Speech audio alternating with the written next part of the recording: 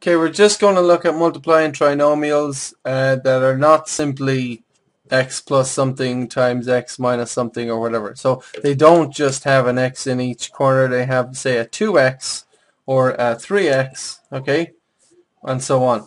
And so these are different, and it's multiplying them is the same, but going backwards and factorizing the resulting trinomial is more difficult. So we'll see this now.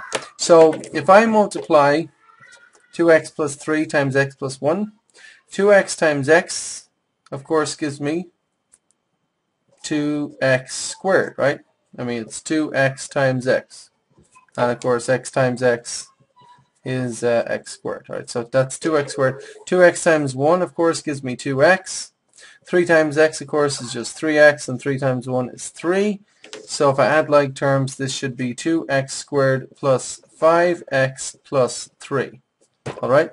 What we need to notice about this example is the fact that if I wanted to go backwards and to factorize this and get and then come up with these two factors, it's not as, we cannot use the short method. I cannot do this. I can't just go 3 is 1 times 3 and what two numbers multiply to 3 and add to 5. This isn't going to work. See, 1 plus 3 equals 4, not 5, so you're stuck. So just realize that you cannot go back with the short method. You've got to do the long method. In fact, you've got to go back to this step and then back to here. So that's in the next lesson. Okay, now try example 2. Press pause and multiply it.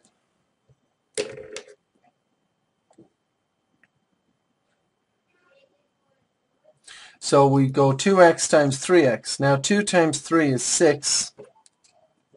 X times x is x squared. Then 2x times negative 5. 2 times 5 is 10, so that's minus 10x. And then we go negative 1 times 3x gives me negative 3x.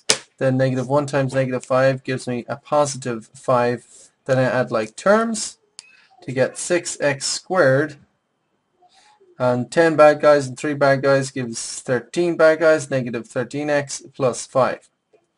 And the thing to notice about this is, once again, if I factor 5 to be, say, 1 times 5, okay? Now, I cannot find two numbers to add to negative 13 and multiply to 5. Okay? So the short method does not work at all here. It didn't work for the other one either, right? Okay? But the trick is, and you're going to see it soon, is when you have a number in front of the x squared term like 2 or 6, you use what I call the long method, and that's in the next lesson. And look, 2 times 3 is 6. Now if I list the pairs of factors, 1 times 6, 2 times 3, now 2 and 3 add to 5. So I use positive 2 and positive 3, and I actually get back to this step, and then from here I go back to here. Okay, so look, 2 and 3. And similarly here, 6 times 5 is actually 30. And if I list the pairs of factors, eventually I get 2 times 15 is equal to 30.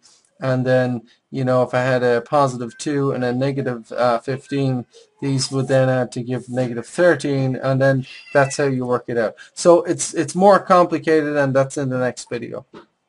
It's easy to multiply through, but it's more complicated to go backwards, okay? So in any case, obviously this is the answer, 6x squared minus 13x plus 5. That's the answer, but I'm just saying to go backwards, there's more work to be done there, okay?